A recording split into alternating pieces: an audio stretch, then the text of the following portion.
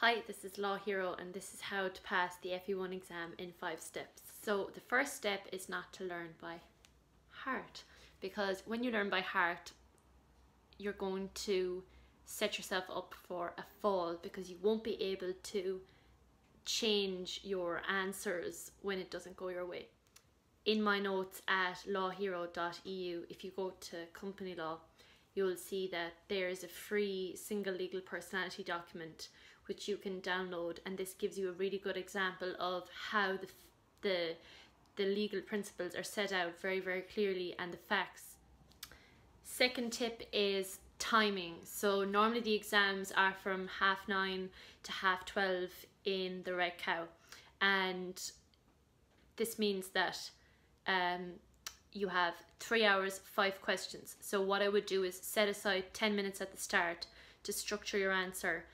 And why this is important is because the more your answer is structured, the more you're going to get the examiner on side, and the more you're going to answer the question in a relevant manner. So start with your strongest first. So that gives you basically 35 minutes per question for 5 questions. If you feel like it's coming up to 12:30 and you haven't finished your final essay, just write bullet points of the main points of your argument. Tip number 3 is the style of questions. So in the FE1 you're either going to get an essay style question or a problem question. In the essay style question you will be asked to either discuss or explain or basically take a side in an argument. This is very nice for people who have kind of a more academic side and they want to show how they tease out a specific concept. For example, when does a floating charge crystallize? This is really nice because you can go through the whole case law on crystallization of floating charges and how book debts, for example, have been contentious down through the years. So you can go through that, and it's really, really nice and really succinct. You can get very high marks.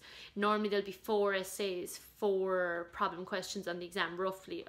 There could be a deviation from that, but what it means is that just know your strengths. Know if you're better answering an essay question or if you're answering a problem question. I would just say with the essay question, when you see the keyword like floating charge, don't go off on a tangent, because, for example, Courtney might say the crystallization of a floating charge in Ireland, which means that he is trying to get you to concentrate on Irish jurisprudence rather than Irish English jurisprudence. So problem questions, normally there are, for example, in company law, I keep referring to company law, but there might be 3 directors and they all own shares in the company. Okay, fine. Don't go digging for facts. The facts are going to be very, very simple. What's very important that the legal principle comes out. So normally, for example, share transfer, there'll be 3 shareholders. One is living in the US and has just sold their shares to somebody in the local town. Are the current directors entitled to refuse to register the transfer of those shares? So that's very, very plain what the issue is there. Don't go off going, oh no, the fact that she's in the US and there might be administrative difficulties and all that. That's not what he's looking for. He wants to see, do you understand the discretion of a director either to register shares or not? And this will either be in the Constitution if they've deviated from the Act, or the Act might apply in a mandatory way. So know what he's looking for, basically, is what I'm trying to say. Tip number 4 is to look at the marks allocation. Sometimes the questions are divided into 2 parts. You have to be very careful how much time you dedicate, and dedicate the time proportionately to whichever marks are given. Okay, so we touched on it earlier, how to answer the question. Obviously with an essay, your structure is very important. There needs to be logic. But when it comes to problem questions, in Ireland we have a fail-safe way of answering problem questions, and this is known as ILAC, or Introduction, Law, Application, Conclusion. This is really boring, but it's actually very handy when you're losing your marbles in an exam.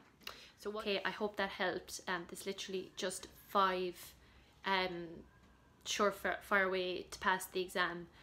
If you can actually get the administrative side of doing the exam right,